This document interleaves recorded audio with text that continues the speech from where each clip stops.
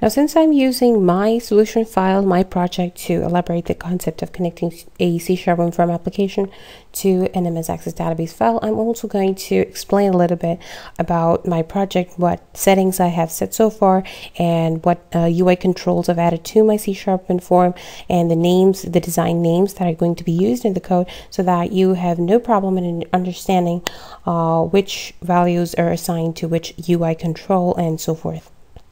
Now I have a solution called database and image, and the project name is exactly the same. Then I have added a winform, C# winform called imagesdb.cs, as you can see, which is permanent right over here. And if you will, we'll go to the code later, but first let's have a look at what are the UI controls I've added.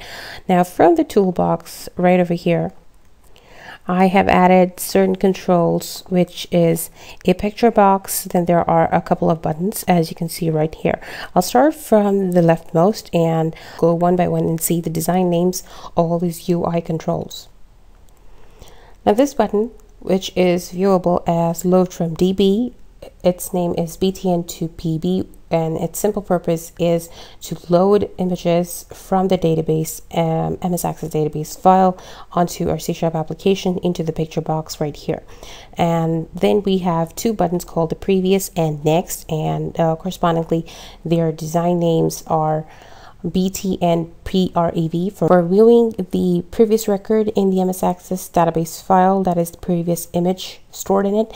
And the next button is called the BT and next, and is for viewing the next record wherever we are pointing to in the database right now. Then we have a button called the BT and delete, that is DEL for delete, and simple purpose is to delete whatever image you are viewing on your picture box at the moment, delete it from the MS Access database file.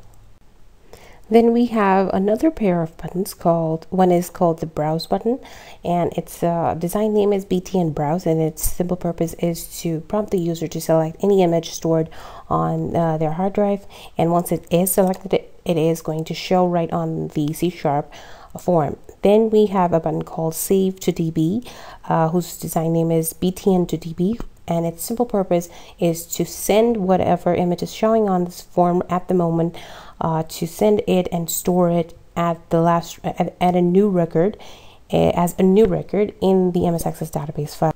Now that's for the buttons, and for the picture box is simply named picturebox1. I am missing one component, and that is called OpenImageDLG, the design name that I've kept for my code.